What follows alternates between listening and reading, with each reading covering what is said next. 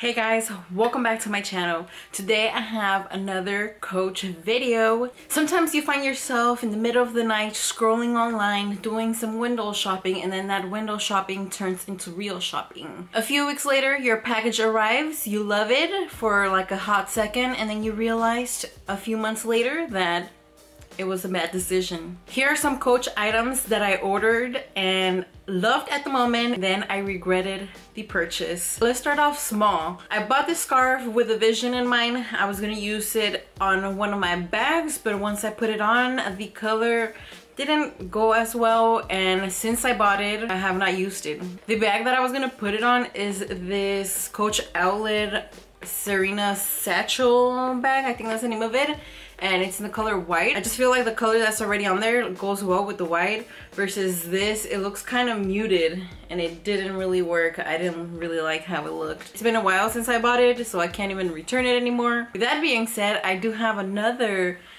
regret purchase, which is this triangle scarf. I've used this scarf a few times. It's not like I haven't used it. I used this scarf around my soft tabby and it creates a cute bow, but I just feel weird using hearts when it's on like Valentine's Day.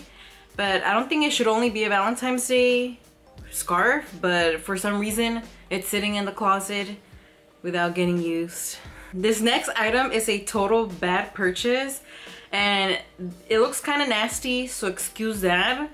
And I guess let me show you.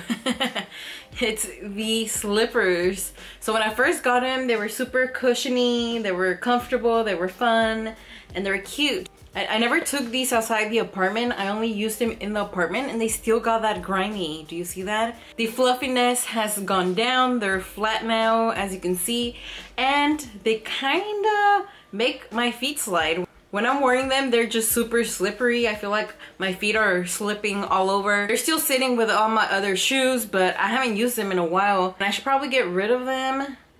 I usually don't regret any of my bag purchases, but this bag, I barely use it. I mean, I have other bags that I barely use, but I like those bags and I don't plan on getting rid of them or anything. Like, they're part of my collection and I have different ideas of where and when is a good time to wear them.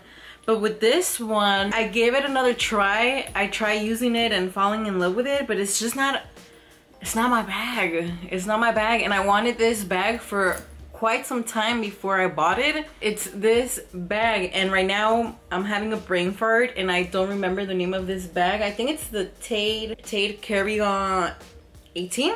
No, the 18 is a small one, I think. I'll link the video up here so you can see it. I really wanted this bag and it's super cute, and for whatever reason, when I try using it, I just don't like it. It's so weird. This one was not cheap. It was pretty expensive even with the discount, so it kind of sucks that I regret buying this because I wanted it so bad. Those are the Coach purchases that I regret. Luckily, that list is very short.